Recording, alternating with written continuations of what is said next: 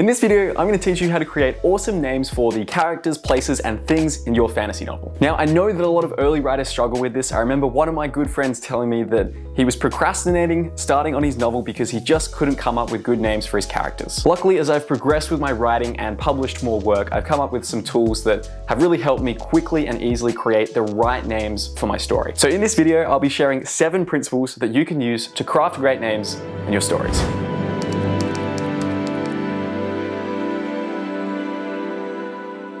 Principle number 1, use placeholders. For fantasy writers, there's this concept called world builder's disease. And this is essentially where you spend so much time planning out your world, developing the different cultures and the magic, that you never actually get around to writing your story. In fact, the world building becomes this really easy excuse that you use to procrastinate from actually writing your novel. I would argue there's a very similar thing where it comes to naming. Let's call it naming disease. It's so tempting to think that you need to wait for the perfect character name before you can start writing.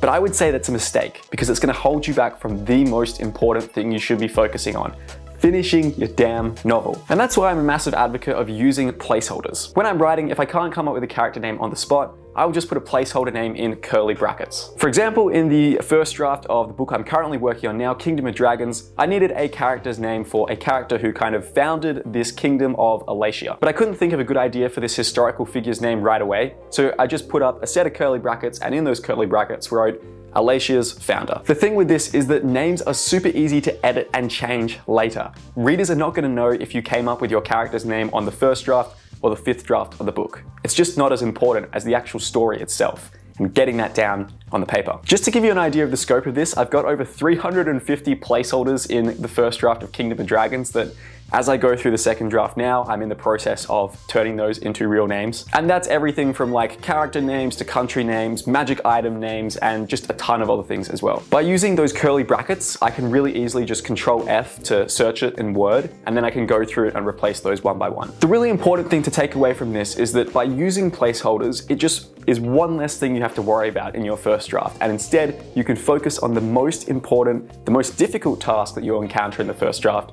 which is actually finishing the novel, getting something down that you can then refine into a great story further down the track. Principle number 2, define traits. A character's name should establish or at least suggest a defining trait of that character. Obviously, you can take that way too far and create names that are much too on the nose or too obvious. You do need a degree of subtlety here. However, when you get this right, it's a really powerful tool for creating this really good first impression on your reader. When you introduce a character, you'll just instantly tell them this is the kind of person that you can expect this character to be. And of course, you can play off that as well. You can have a name that suggests a certain trait at the front, but then as you get to know the character, maybe they actually reveal themselves to be someone else entirely. Let's analyze a few really good names from various stories to see how they go about this. The first one I want to look at is Neville Longbottom from Harry Potter. Right away, you can tell that this character is probably going to be, a little bit of a loser. Sorry, Neville. Obviously, he gets better later on. And you can probably tell that he's going to be the target of a lot of bullying. Another great example is Luke Skywalker. Skywalker suggests a certain mythic grandeur and greatness. When you meet a guy called Luke Skywalker and he's a young farm boy on this desert planet, you know that he's not going to stay on that desert planet for a long time. It's probably only a matter of moments before he is whisked off onto an intergalactic adventure across the galaxy. In my own book, Kingdom of Dragons, I've got this character who is this military commander who is very much characterized by his willingness to sacrifice his own personal desires for the sake of duty. I wanted his name to convey a sense of kind of gruffness and strength and proactiveness, while also hinting at the kind of valor that he displays. So I started with the word valiant and then transformed that into Valinor Strike. When it comes to defining traits, I'd say a key thing to consider is the emotional valence of different letters. Different sounds produce different emotional effects. Pulling from a really great 2007 article on superheronation.com, which has now sadly vanished from the internet, K, V, X, and H are harsh. Korvax and Havoc are probably not nice people. B, J, M, F, and R are examples of letters that sound firm without being menacing. L, U, S, and O are smooth, soft, and sometimes sensual. Principle 3, differentiate characters. This sounds basic, but I have to say it anyway. We use names to tell characters apart from each other in a story. You'll be surprised by how often writers stuff up with this. So for example, if you have a story and you have 4 main characters in it and they're called like Harry, Henry, Hubert, and Humphrey, then you've stuffed up. I'm sorry, but readers are not going to be able to tell those characters apart. As a rule of thumb, once you've used a letter to start a character's name, you should not use it again for other characters in the book. Now, obviously, once you go beyond a certain number of characters in your book, you will start have to doubling up again. But as a rule of thumb, try to avoid repeating the same letter or the same sound at the beginning of multiple characters' names. You also want to be making them unique from other names in other stories. So for example, if you're writing a sci-fi book about a character called Luke, it's going to be very difficult for readers to not think about Luke Skywalker. And that's a bad thing because it means they're going to be pulled out of your story, the immersion is going to be lost, and they're going to be thinking about Star Wars rather than your amazing space opera instead. Personally, I always make sure to Google the important names in my book just to make sure they're not taken by anything that could negatively detract from my story. Principle 4, develop linguistic rules. Developing naming rules or themes for how you name things in your story is going to give your names a lot of coherence and a sense of realism, which is really important in fantasy. So for example, in my space fantasy book, Across the Broken Stars, there are two main cultural groups. You have the Payans, who live on these disks that float in space and are surrounded by force fields. And then you have the Varians, who basically rise up from the planet beneath them in their airships to overtake the Payans and colonize their lands. Now, to make their names kind of feel distinct and to create a sense of conflict and tension between them, I used sort of Spanish sounding names for Payans, so Leon de Velasco, Alvaro, Elena de Muriel, etc. And then for the Varians, I used more English sounding names like Walter Drayton or John. It doesn't just have to be ethnicity based. Your rules could be building on other themes as well. For example, here's Brandon Sanderson talking about how he did this for the Stormlight Archive. In the Stormlight Archive, symmetry is holy, and so I play with the idea of names that are palindromes or nearly palindromes quite a bit. Now, my next principle number 5, is a little bit controversial, but before I kind of get into that, I wanted to quickly tell you about my free writing advice ebook, 5 Lessons That Transformed My Writing. It's a short book that you can easily read in half an hour and contains some of the most impactful, useful lessons that I've learned from publishing 3 novels and a best-selling video game. Also, I only released it a few weeks ago, but already there have been over 200 writers who have gone ahead and downloaded that, which is really awesome. So if you want to join them, just click the link in the description down below to get the book for free. Principle number 5, random generators and artificial intelligence.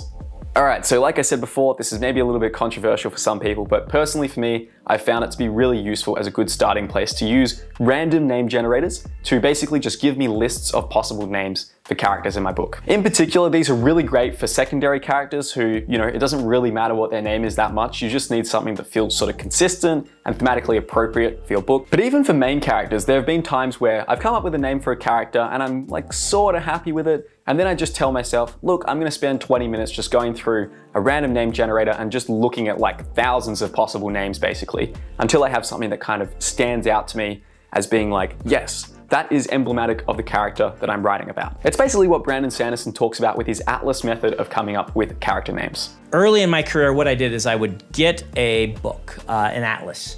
And in this atlas, I would go to a region of a country that spoke a language I didn't speak, and I'd look at the names. The cool thing about some of these random name generators is that you can actually get them to give you names based on ethnicity or gender, and it's really useful as a way to kind of filter the different names that you're looking at. These random name generator tools can also give you things like the names of cities or magical items or even magical creatures. Now, obviously these tools are always changing and evolving, but for me personally, the ones that I've found the most useful up until this point have been behind the name, which basically allows you to filter for ethnicity really well, and also fantasynamegenerators.com. Neither of these are sponsoring this video, these are just tools that I found useful. Now, up until this point with my writing, I've mostly focused on using the random name generators, but recently, in the last couple of months really, artificial intelligence has been taking off a lot more, and I've actually been playing around with using ChatGPT to generate fantasy names. ChatGPT, if you're not familiar with it, is basically a free artificial intelligence chatbot. You type questions into it, it gives you answers. It's pretty cool. And there's also a lot of controversy around it because some creators are concerned that it'll steal jobs and that sort of thing. I actually made a video diving into this topic in more detail on this channel, which you can check out. I'll link in the description down below. The really cool thing with ChatGPT is you can give it a very specific prompt in order for it to generate the names that are most useful for your fantasy novel. So for example, the other day I was trying to come up with names for a portal that takes you into this sort of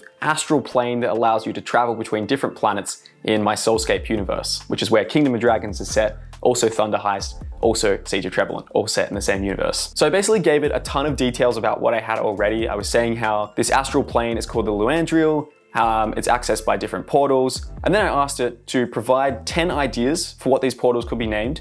And I wanted them to have a similar feeling to the word Luandriel, so that it was thematically coherent. And then this was also a really advanced level prompt that I was very happy to come up with. I basically asked it to create names that had no real world meaning, so that they would be differentiated and unique for my story, but still create a similar feeling to the word Luandriel.